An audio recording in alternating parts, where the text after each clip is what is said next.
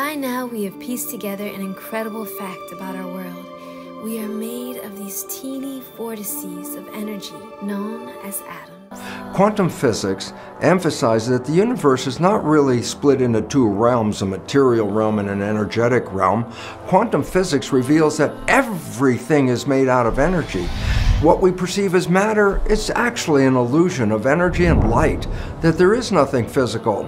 You know, what do you mean? I say, well, first of all, a very simple fact. When physicists started to take the atom apart and find there were things inside such as protons, neutrons, and electrons, then they say, yeah, but what are those things made out of? Then they got down to smaller things like quarks, and then I say, yeah, but what were they made out of? And ultimately what physicists recognized was at the fundamental core of an atom, there is nothing material at all. It's an energy vortex. It's a powerful energy field, and that all atoms are these energy fields.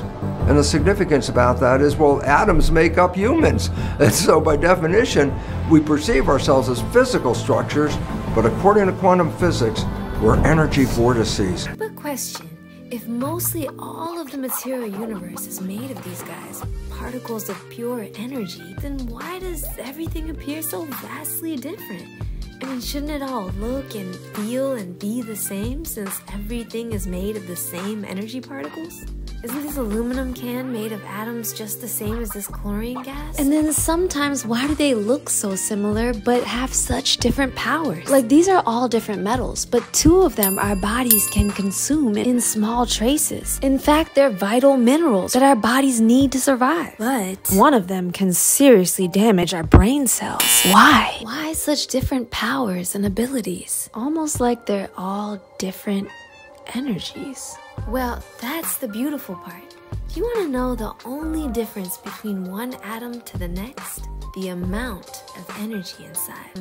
Specifically, the amount of positive energy inside. Like, this aluminum can is made up of trillions of atoms that each have 13 balls of positive energy in the center, or nucleus of each atom. And this chlorine gas is made up of trillions of atoms that each have 17 balls of positive energy in its center star, or nucleus. That is the only difference between the two, and that makes them look and act completely different. When you have a substance made of the same exact repeating atom, we call that an element. Which leads us to the periodic table of the elements, or repeating atoms. Looking at the center or nucleus of this atom on the left with one ball of positive energy inside, which atom is this? Well, let's see. The table of elements is arranged by number or amount of positive energy. Just look at the top left-hand corner. See how hydrogen has one ball of positive energy inside? That's right, that's hydrogen. Now, which atom is this? Looking at the center or nucleus of this atom with 13 balls of positive energy inside, which atom is this? Go from left to right and look for the number 13. Aha! If you said aluminum, that is correct.